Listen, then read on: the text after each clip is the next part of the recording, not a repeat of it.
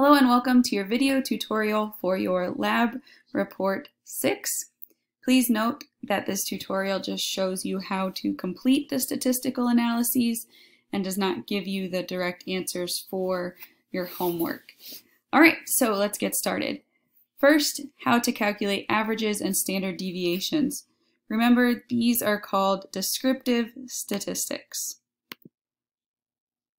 So if I want to calculate the average age of our female participants, I would click in the cell, type equals, begin typing average, then click, then I click and drag, close parenthesis, and hit enter.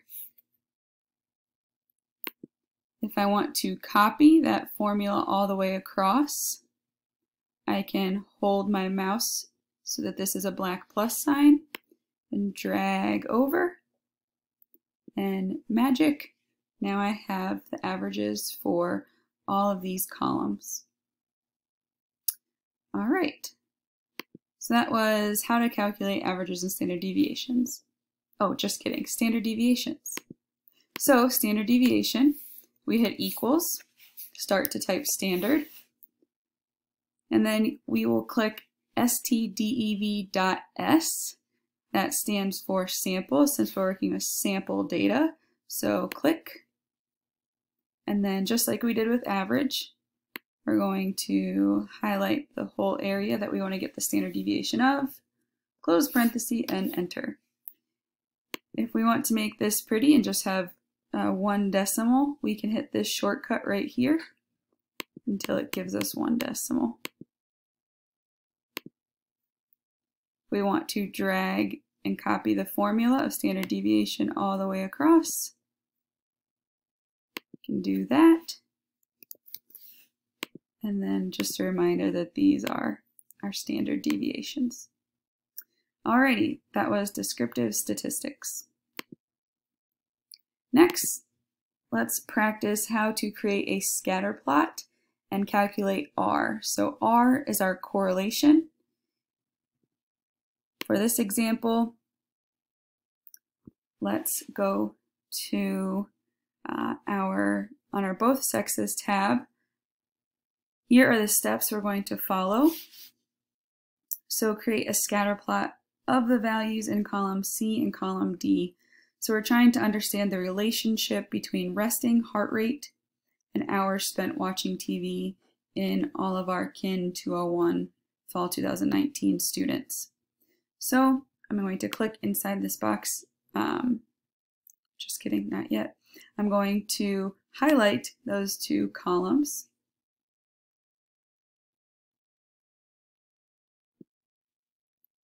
And then go to Insert. Click the little scatter plot looking icon. We'll click the first one. And there's our scatter plot. All right, now to make it look prettier, we're going to go up here to Add Chart Element. Let's add axis titles. So we want a primary horizontal. We'll add again primary vertical. So we want to give the chart a title and axis titles. So overall, since we're doing correlation, we know that we're looking for relationship. So we can make a title something like relationship between resting heart rate and hours spent watching TV.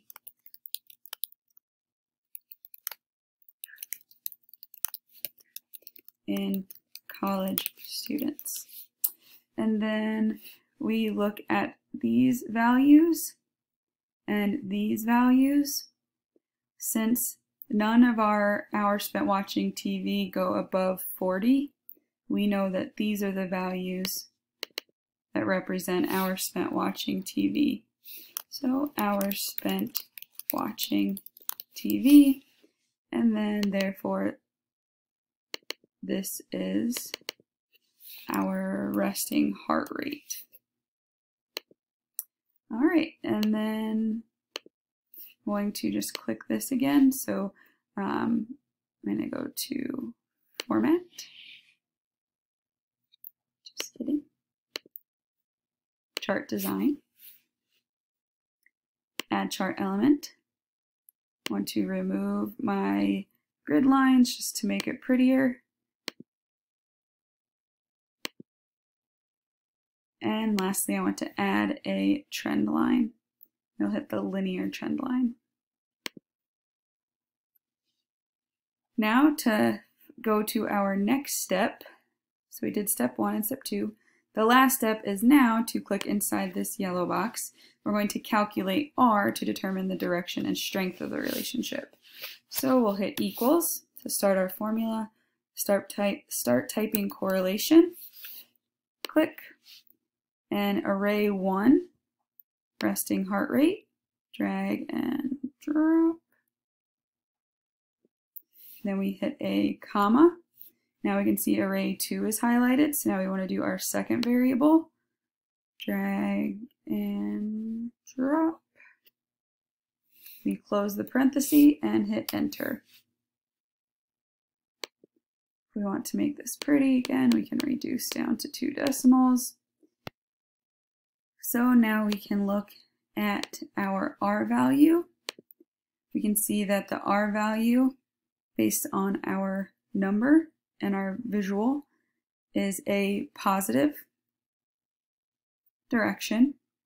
So as one value goes up, the other value goes up. And based on the number being 0.06, we know that this is considered no relationship based on our PowerPoint from lab week 7. All right, so that was correlation, scatter plot, and calculating R. All right, lastly, how to calculate P. So for this example, we're going to look at males versus females, minutes of strenuous exercise. So when we're calculating P, P stands for statistical significance.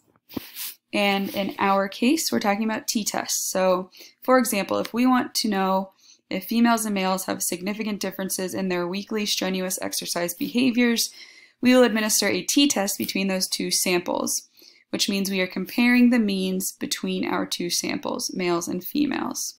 So let me show you how I did this.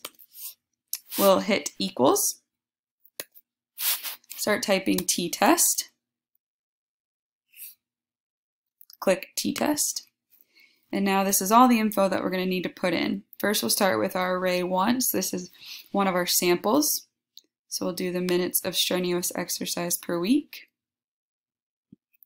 comma, array 2, now we'll go to males,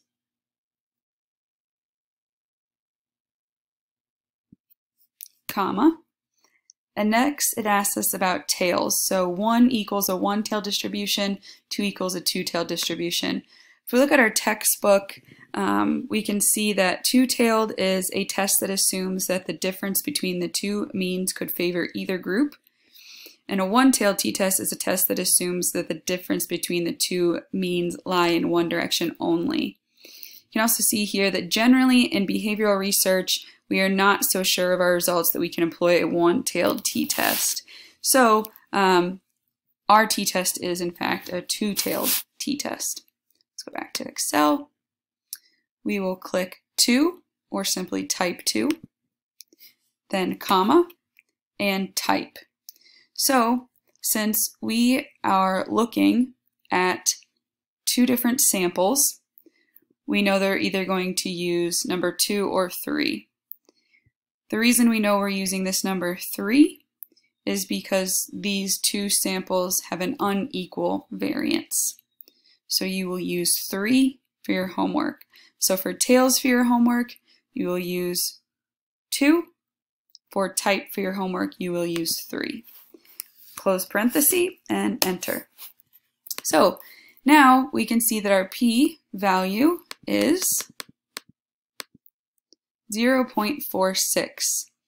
And like we learned in lab, we know that if our P is greater than 0.05, it is not significant. Some publications have even stricter guidelines that our p-value needs to be less than 0.001. So if our p-value is above 0.05, we know that our two samples, our two sets of data, do not have significant differences. So therefore, there is not a significant difference between females' minutes of strenuous exercise per week and males' strenuous exercise per week. Alrighty, I hope this helps for your homework, and please email your TA if you have any questions.